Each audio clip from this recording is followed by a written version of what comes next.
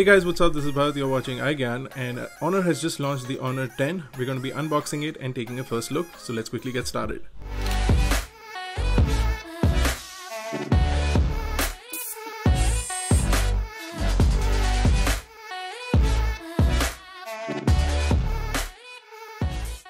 So the device has been launched and we have a pre-release box here with us, so we're going to be checking out the device. For details on pricing and availability, we'll leave all of those in the description below. So if you like watching our first hands-on videos, don't forget to hit that subscribe button and the bell notification icon to get regular updates and notifications on our latest content.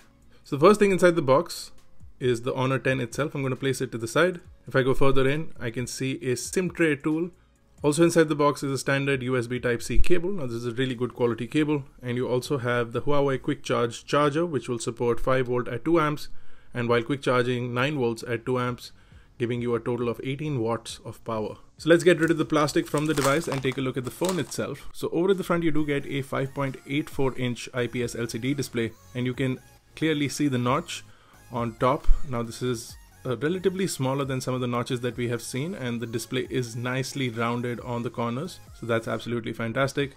The notch does house the front facing camera, which is a 24 megapixel f2 camera. You can also see the earphone grill and a few sensors over to the right of the earphone grill.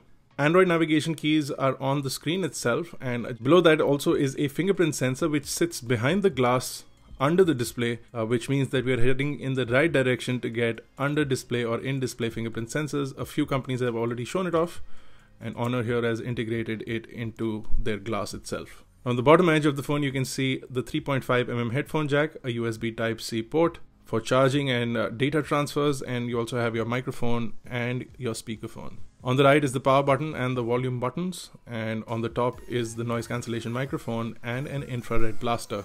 Over to the left is the SIM tray. Now this is a dual SIM tray and there is no micro SD expansion. At the back there are dual cameras laid out in a horizontal format. One is a 24 megapixel black and white camera and one is a 16 megapixel RGB camera. Both of them are at f1.8, and you can also see the LED flash. You can see that they have an AI camera branding there because they're using some of the AI features that we saw on the P20 Pro.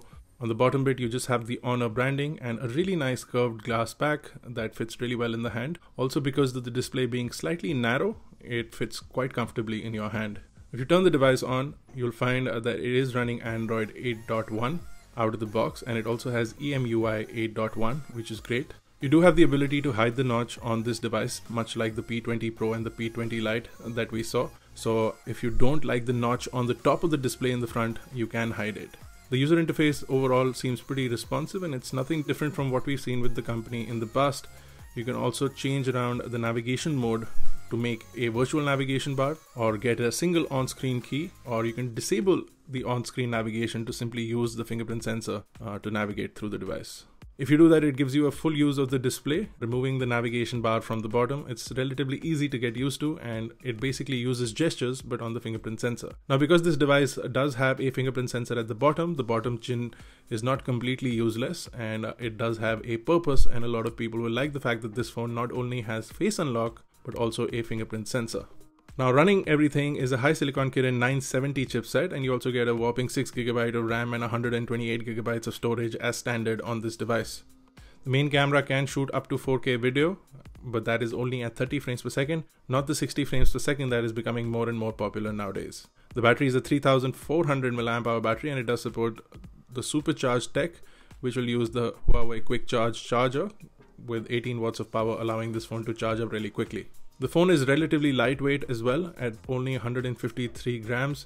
This is a really compact and comfortable phone to carry around, and it's not hefty at all, and it's really easy to use with one hand. One-handed operation in general seems really nice and responsive, and the overall device also feels great in the hand. Now you do have a whole lot of apps loaded onto this device, including some of Honor's own apps, things like the phone manager and the theme store, which again can come in handy to a lot of people, but for a lot of people these things seem like bloatware, and depending on what kind of usage you have, you can disable some of these apps.